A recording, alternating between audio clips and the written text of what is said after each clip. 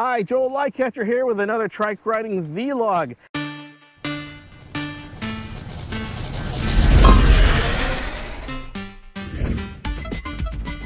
I got to avoid these palm fronds, excuse me. Oh, it's like an obstacle course here. Wow, Okay, that's the worst of this ride. I'm on the Imagination Farms Trail heading back out to Vista View Park. It's a beautiful Wednesday afternoon. I think it's December 14 or 15, not quite sure. It's about 80 degrees out here in December in South Florida. Who could ask for anything better? Got all my work done early, and now I'm out here doing a ride. So today I'm going to talk about a couple of things. By the way, before you ask, my new right hip is doing great. My left knee is still tight in the hamstring. Did a 2.5-hour ride last Sunday with it. A little sore. I'm going to try and do a 2-hour ride today. This trike is amazing for getting hips and knees back in shape. And my left hip from last, a year ago March, that's doing fantastic. I don't even notice it's artificial now.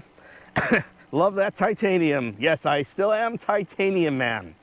Anyway, I want to start this with a PSA because I had a little trouble with my Catrike Road. This is not an AR. It's about 10 years old, built in 2013, and the Airshox died. The rock shock in it died. I would fill it up, and in 20, 30 minutes, flat again. I later found out that there was an O-ring that failed and a leak in the valve stem. Maybe I can get a part for that, but I'm still glad that I replaced it with a brand new one. Cost me about $160, $170 on Amazon.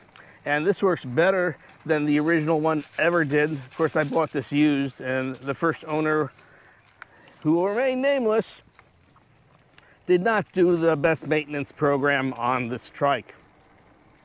Anyway, so here's the thing that's very important.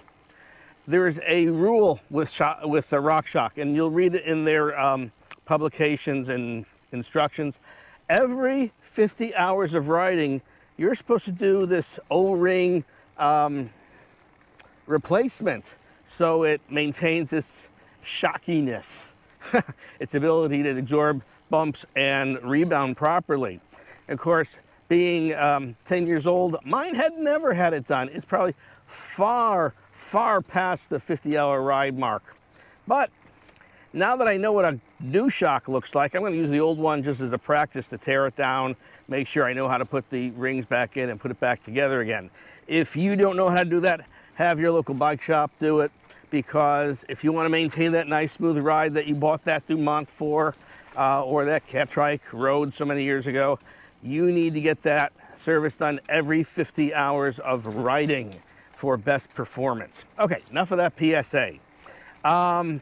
Also, you know, I had a video not too long ago where I went all fat tire. Well, I had to take it off the rear wheel recently, as in yesterday. I still have them on the front, but in the rear wheel, it never quite had the clearance. I had to drop it down to about 30 pounds of pressure so it wouldn't rub against the screw that holds the fenders on. And I also noticed that it wore the paint off the furthest most edge of the frame, because the tire was hitting that apparently too and wore the paint off. Uh-oh, bump. Yeah, still feels good. Even with the, well, what I did is I took off the Schwabe BigBens, which are, I think, 2¼ inch tires, maybe 2-inch tires. I don't remember the exact size. And put back my Schwabe Marathon Plus, which are 1.35 tires. I would have liked 1.5, but during the pandemic, they could not be found. Anyway, this is a little lower rolling resistance, but it's stiffer. I got about 80 pounds of pressure in it. The shock still takes up a lot of the ruts and bounces and sidewalk seams, but on a sidewalk with the fat tires, with the BigBens, I hardly ever could feel the seams.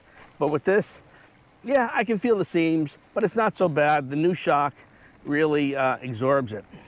Now, I'm getting better at removing the rear tire here to change the tire, I mean the rear axle, because I have the Falco E-hub on here, E-assist hub, and I've decided I do not want to have to replace that tire if it goes flat, if I run over something and puncture it.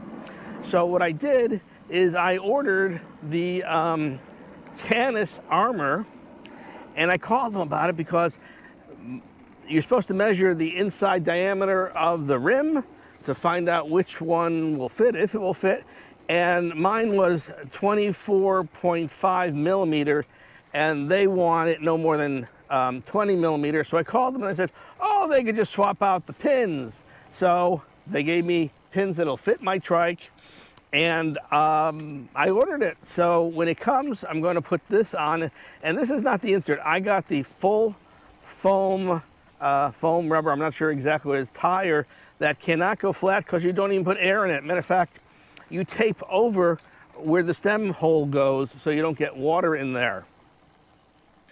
And I'm going to be changing that out probably in January because I'm kind of busy until January. And we'll see how that feels. I am sure it's going to feel a bit stiffer, and I will feel those sidewalk seams a little bit more than I am with the Marathon Plus. Oh, there was a bump. But we'll see. We'll see how that feels. And I'll do a whole video on that. So please subscribe and like this video, and you'll be notified when I have that video up in January. And meanwhile, just remember, check your shocks. Make sure that they got air in your Airshox, in your RockShox Monarch R. That's what you have, you Dumont and road riders. And yeah, anyway, I'm feeling great. Oh, there goes the sun. It's partly cloudy today. And it is just, I am so excited just to go out and ride for a few hours. They got a nice little bunch of exercise stations at this park, about every 50 feet. So I'm going to go and I'm going to bike between every exercise station and do my upper body while my trike does my lower body. Anyway, that's pretty much it for this vlog. Please like and subscribe this video so Google will refer me to more people and we can grow the channel and get more going. Oh, by the way, I had a talk. Here's a sidebar. Here's something completely different. I spoke to Rakesh at Falco the other day, and they are totally sold out of motors at the moment. But the good news is we're going to see some more coming in February and March. So if you're in those snowed in states, get ready to buy in March. You'll have your wheel all laced up and ready to go, delivered by probably April, May, and you'll be ready to hit the road again with a new e-powered bike. So give me a call if you'd like more information on that at Get Back Trikes, which is my store. Anyway, that's it for now. Joel Lightcatcher signing off, and I'll see you on the next ride. Thanks so much for tuning in. Really appreciate you spending the time with me. I love riding my trike, and I know those of you who have love yours too, and those of you who don't are thinking about it. All right, catch you later. Bye.